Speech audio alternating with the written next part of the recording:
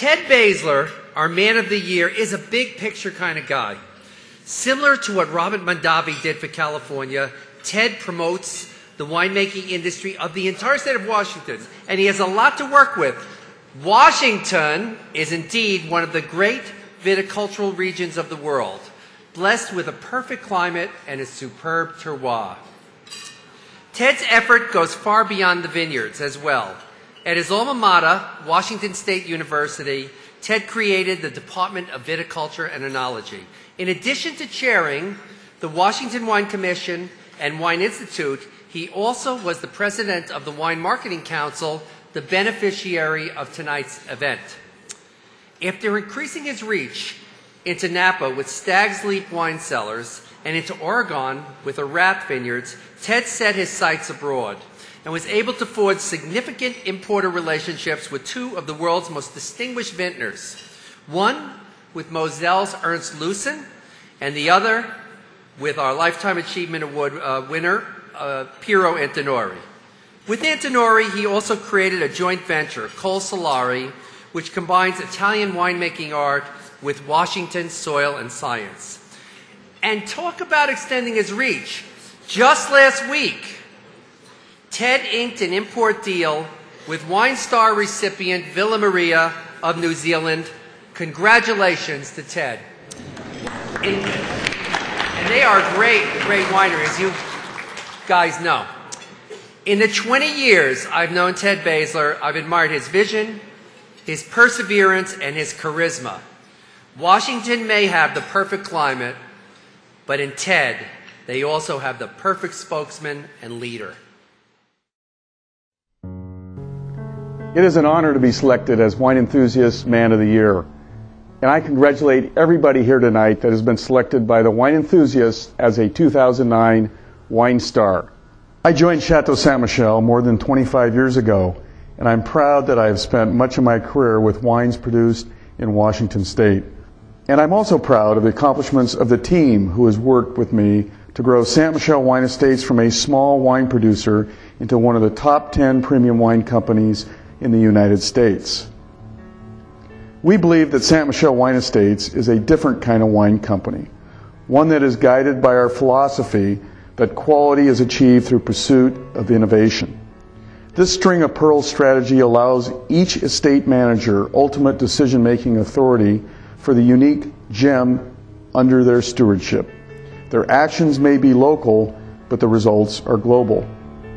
Today, our success is defined by these trusted brands which offer consumers superior quality, category innovation, and critical acclaim. Ste. Michelle Wine Estates' portfolio has expanded strategically in recent years with initiatives like Columbia Crest's upscale H3 tier, importer rights of pedigreed brands including Tuscany's Marchesi Antinori and France's Champagne Nicolas Feuillot, and acquisitions like Stag's Leap wine cellars, also with the Antinori family. As our business evolves, we remain committed to our intrinsic belief that exceptional vineyard sites create wines of distinction. More than 7 decades ago, we were among the early pioneers to plant classic vinifera varieties and produce wines labeled as Washington. Since then, we've been advancing the region's viticultural practices, defining site and varietal suitability within the Columbia Valley's sub-ABAs, and developing sustainable business practices. Today, Ste. Michelle Wine Estates is Washington's largest vineyard owner. While our knowledge of the land is unparalleled, we are on a near constant exploration of how to take advantage of the terroir. Our Washington wineries source from the state's oldest and most innovative sites. Chateau Ste. Michelle's Cold Creek Vineyard and Columbia Crest's Horse Heaven Hills Estate are leading examples. Snoqualmie is a leader in certified organic and sustainable practices. New vineyards have been planted in renowned AVAs including Col Solari's Red Mountain Estate and Walla Walla's Spring Valley and North Star Estates. In California, the Stag's Leap Wine Cellars Estate is home to the SLV and Fay Vineyards, recognized as first growth sites and as leading the way to the state's prominence in the world wine community. Ste. Michelle Wine Estates demonstrates a series of firsts. a pioneering spirit in our wine regions, a dedication to the land and quality wine, and an ongoing commitment to produce acclaimed wines from the world's most distinguished sites. Please welcome our wine enthusiast, wine star, man of the year, Ted Baseler.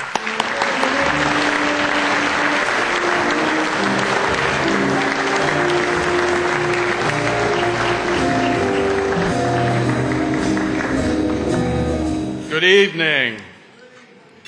Well, I will be brief. I think our little video showed most of the terroir of Washington. But I want to thank Adam and the staff of the Wine Enthusiast for this wonderful honor.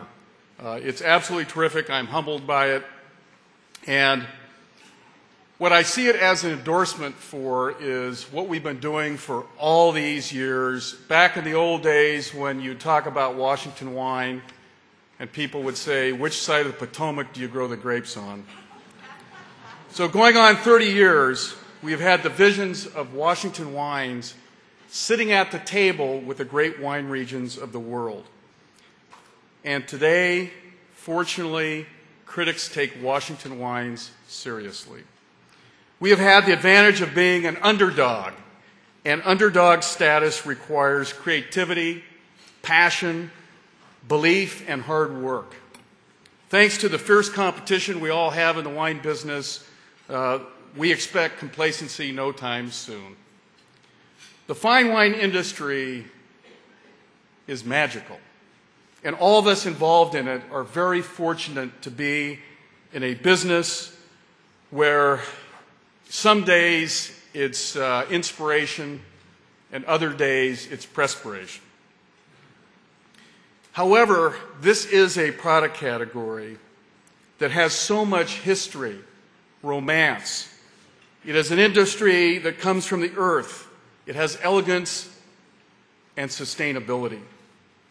Not only sustainably produced wines, but brands that are sustainable, that last the test of time, that are not fads. And the best example I can think of this is our partner Piero Antinori, and proving that you can have great history and innovation at the same time. So thank you, Piero, for your inspiration. And I also want to thank the whole team. We have much of them here today that made Saint Michel what it is. Thank you for your dedication and hard work, and everybody back at the wineries and the vineyards for your terrific efforts. And I'd also like to thank our new owners, Altria, that has been very supportive, and our excellent distributors that in the old days, they sold a little Riesling. And now, of course, they sell a lot of everything from Saint Michel Wine Estates. And finally, to our great customers and many loyal consumers. But I would most of important like to thank my wife, Joanne, my daughter, Andrea, for putting up with my preoccupation this last 26 years. I only have 26 more to go in this business. But I want to thank Adam again and the Wine Enthusiast for this great honor. I appreciate it, and to all the friends here tonight, thank you, and have a great 2010. Cheers.